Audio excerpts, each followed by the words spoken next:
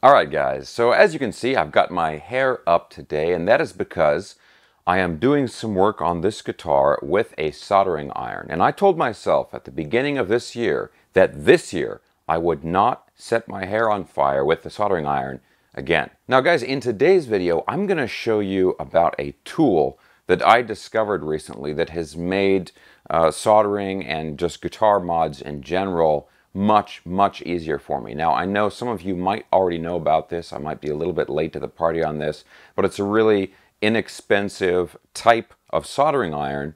And if you guys do any kind of soldering or any sort of mods on guitars and you didn't already know about this, I think it's definitely something you should check out, and it's really going to simplify things for you.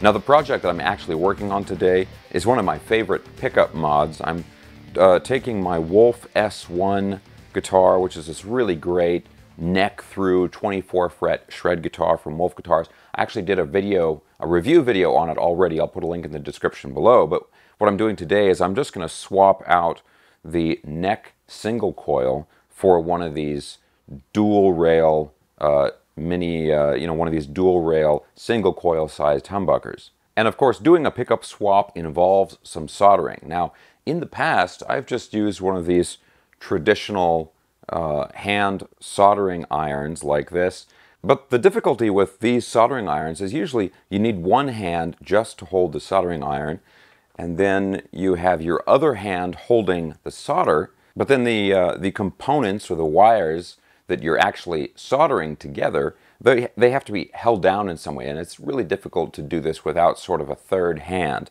I've even done really ridiculous things, like I'll hold the solder iron out and I'll hold the wire and kind of go like this.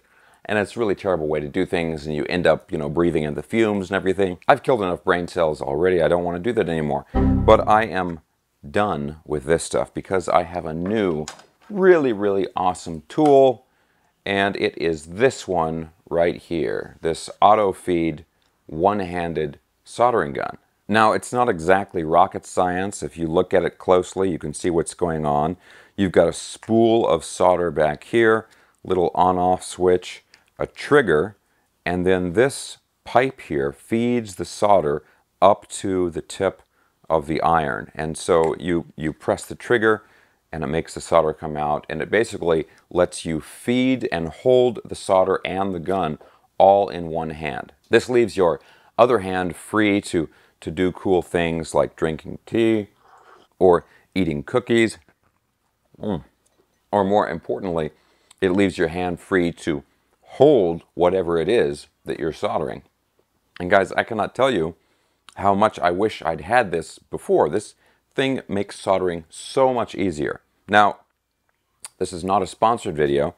I don't really care so much about the particular brand. I think there are a lot of companies that take the same one and they just slap a different label on it. So I'm going to put some links in the video description below, but to be totally honest, if you end up, buying a different brand, if it basically looks like this, it's probably the exact same thing. Now, I will show you this thing in action in just a second here, but real quick, the prices of these things are really budget friendly. I got this one for right around $20, and it came with the solder.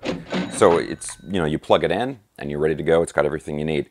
I've seen them even down around $15 or $16, and I've seen ones that sort of come with more accessories up around $25 or $30. And for any kind of soldering iron, that's not an expensive price. And the fact that you get this whole sort of wire feed setup here is really cool. It's kind of like using a wire feed welder, like a MIG welder or something like that. So now let me give you guys some close-ups here, and you can see how well this thing works. But real quick, guys, I always have to mention this. If you guys enjoy videos like this, affordable guitars, affordable guitar accessories and tools like this, and you have not already subscribed, please consider subscribing right now. Okay, now let me go ahead and move the camera, and then we'll take a look at this close-up. So first of all, just using the tip to remove old solder is super easy. This is the 60-watt version, so for small solder joints like this, it can remove them really quickly. I'm going to take this ground wire off here, and this just takes a few seconds, just like that. And you can see as I press the trigger, it just melts the solder right onto the end there. So all you have to do is press down, pump a little solder in there, and then that's it, you're done. Just like that. And when it comes to putting on the new wires, before I would have to hold the iron over here, hold the solder over here, and then somehow also hold the wire that I'm putting on. Now I can just touch the iron on there, hold the wire in one hand and pump a little in there. And that's it, it's done. All right guys, now there's one more thing I want to show you here. And again, this is something that I'm sure a lot of you are already familiar with, but if you're not, this is something that's just going to massively simplify doing electronics work and so forth. And that is these little pieces of shrink wrap tubing.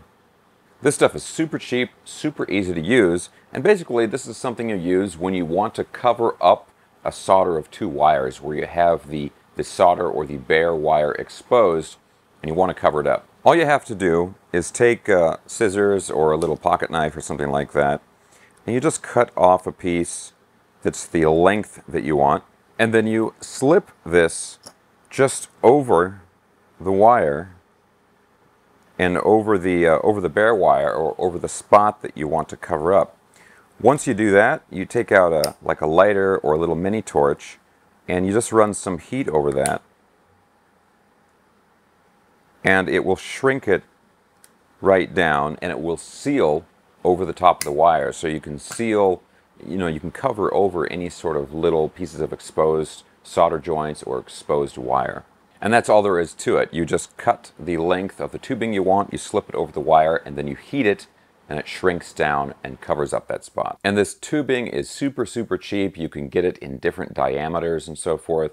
I'll put some links down below in the video description where you can find that along with that soldering iron.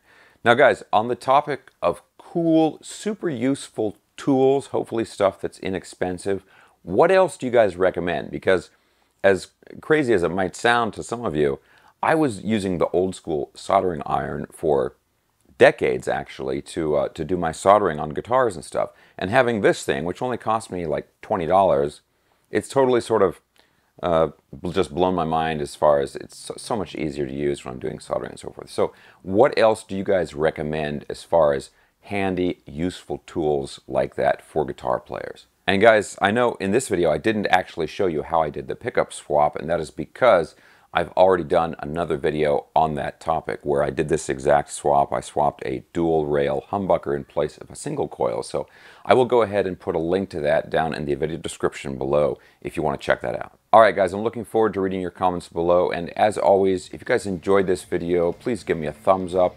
subscribe for more if you haven't already, and I'll see you very soon.